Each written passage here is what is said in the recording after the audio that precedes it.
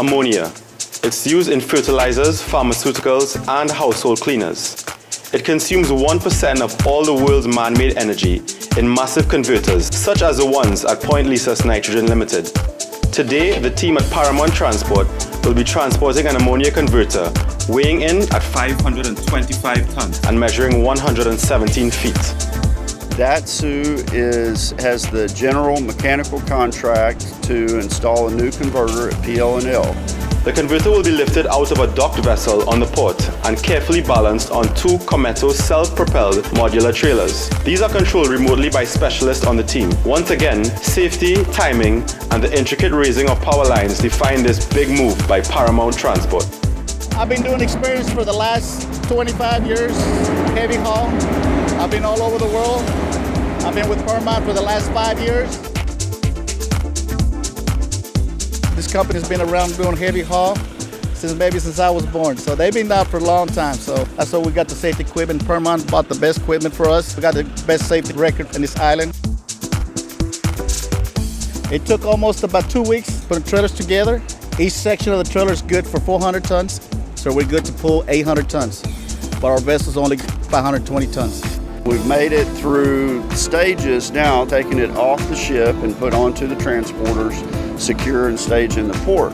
And they will start discharging the load out of the vessel.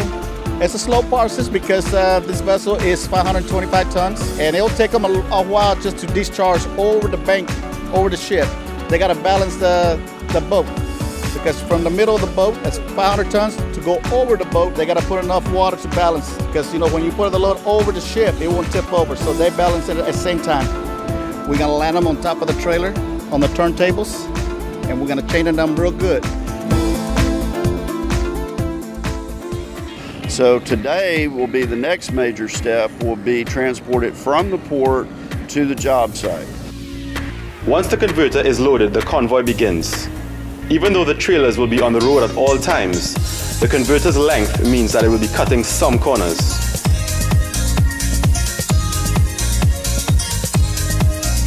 Job safety analysis and coordination with the utilities, because there's a tremendous amount of study that goes into an effort like this. Only thing we're using turntables on this configuration because we got some tight turns inside the plant.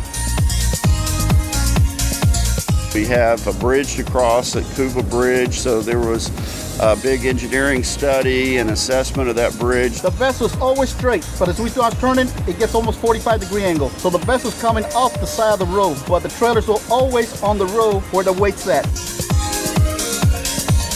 The converter is handed over to Point Lisas Nitrogen Limited, and the Paramount Transport team claim another successful big move.